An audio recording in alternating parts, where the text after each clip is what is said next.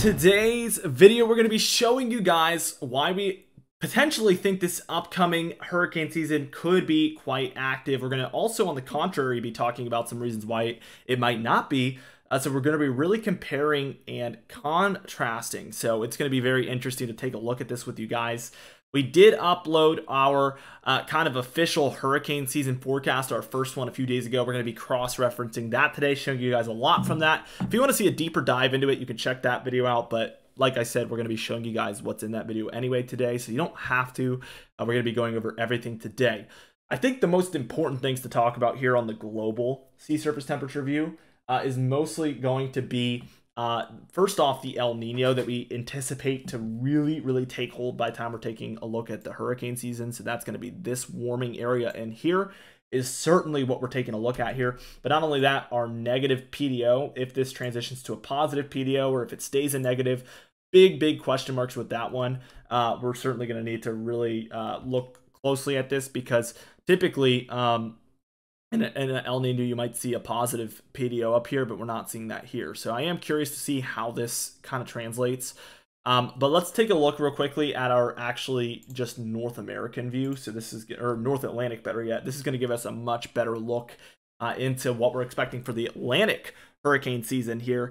And I think there's a few takeaways for sure. There's some cooler conditions overall for our MDR. As you can see, that stands for Main Development Region. Oftentimes, this is the most like traditional hurricane track you can possibly imagine, but it does something like this. Now, what it does from there, whether it goes out to sea, goes near the East Coast, hits Florida, hits the Gulf, goes into the Gulf, hits the Gulf Coast, goes into the Gulf, breaks up. It can do anything from that point. I hope you understand that. But oftentimes, the very foundation of these storms is through this main development region, and if this is colder, that is a very good sign that we might have less activity taking place in here. I think this is a good time to show you guys our different regions that we need to take a look at here. So we have our MDR here. Again, stands for Main Development Region. Our OTS region here, which is out to sea. From the MDR, it might move into the Southern Caribbean. The Southern Caribbean, fun fact, happens to be a little bit more aerated, so it's a little bit more like a desert. So these storms tend to not do good at all down here. This is an area that really dries up the storms, and honestly, it's called a hurricane graveyard because these storms typically come to an end if they move into this area. Now, if they move into the Northern Caribbean, they tend to do quite well, as this is a very tropical region. As long as they don't hit Dominican Republic and Haiti, that is the main thing, in Puerto Rico, because those mountains really tear up the storms, even Cuba at times, but Cuba's a lot more flat than the other countries I mentioned.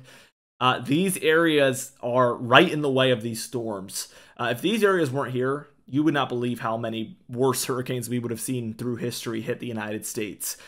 These areas are, unfortunately for them, just guardians for the rest of North America and Central America, because oftentimes they take the blow for everybody. Now, if they move north or south of these islands, these storms tend to do better than going straight over them. So that is something to think about. That is our Caribbean region. East Coast here can either be kind of out to sea or hitting the East Coast. And then Gulf of Mexico is obviously the Gulf of Mexico. Now, for a La Nina, this is what we expect. Or actually, we need to take a look at El Nino, which I don't have here today. So we're not going to talk about this. But in the opposite of what we're seeing, let's just say it this way. A La Nina, we see decreased shear. We're not going to see a La Nina, so we're not going to see decreased shear. In an El Nino, we see the opposite. So in a, here, let's do this. In a El Nino, this is very unprofessional. El Nino, we see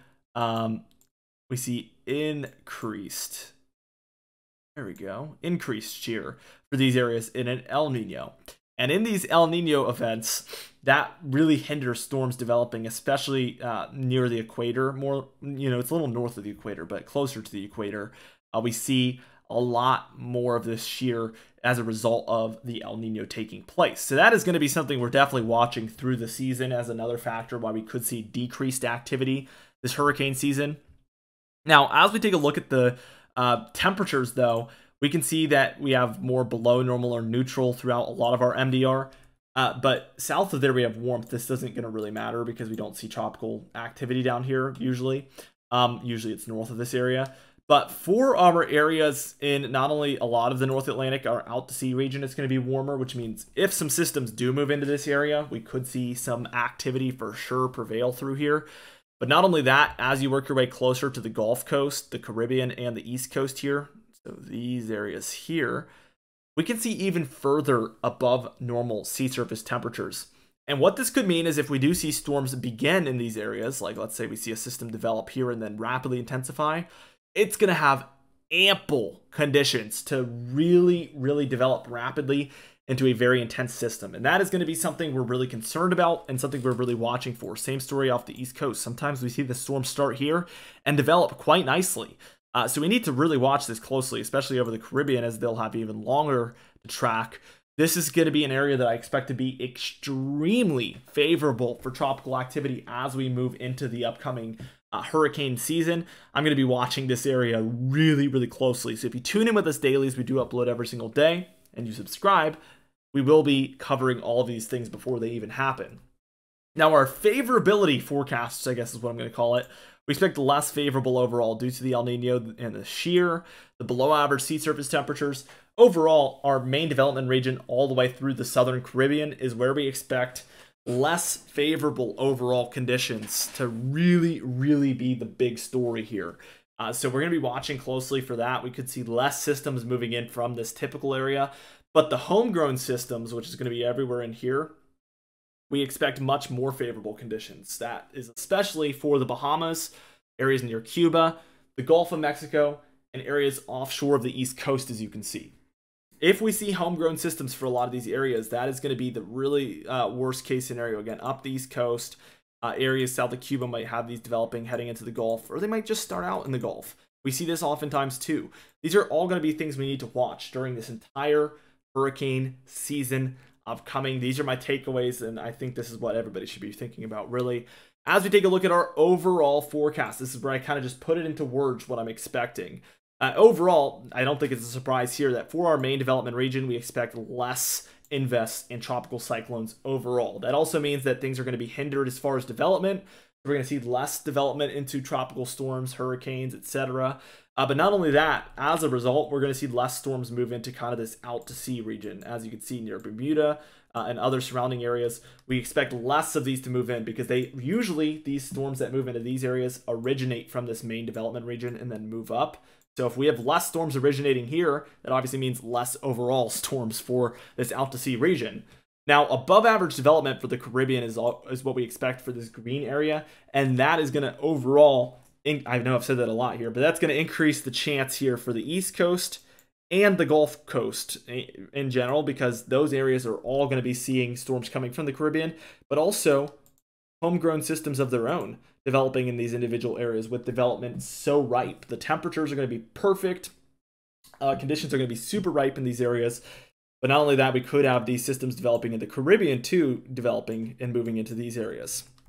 So overall, it is not the most, active looking hurricane season I've ever seen. Not even close. But I do think that things look more favorable closer to the United States. They look less favorable the further away. And I think when you take a look at the numbers, this is a very early projection, but I expect near normal numbers as far as how many tropical storms, hurricanes, and major hurricanes we see. I just think that all of those storms that do develop will be a lot closer to the United States than average. And that is something to be concerned about and obviously be thinking about. But I think the numbers at the end of the day will look quite average. Not below, not above, very close to average. That is what I'm thinking. Anyway, thank you so much for watching this video. Be sure to subscribe as we do upload every single day. You can even hit the bell icon for daily notifications when we upload so you never miss one. Be sure to also like the video if you did enjoy it. Leave a comment down below, and I'll see you guys in the next video.